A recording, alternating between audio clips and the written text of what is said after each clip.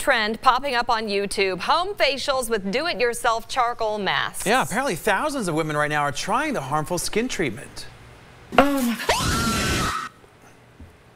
My goodness.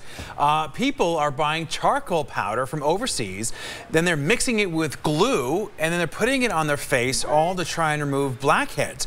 Well, then they record the procedure and then post a video there online. That's what you're seeing now. The powder is bought online. It is not FDA approved, and dermatologists say people need to stop doing this immediately.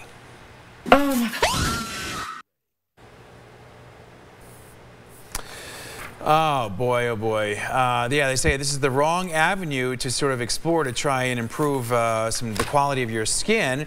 Well, it has gotten millions of views online, and doctors say that charcoal masks can cause infection and scarring. Now, a much safer and effective way to remove blackheads are the Biore strips instead. Yeah, you just walk into Target, buy your Biore strips. Why would you do that? That seems a lot easier than what we just saw. Yeah, I agree. It's 5:21, everyone. You might have stumbled on IKEA.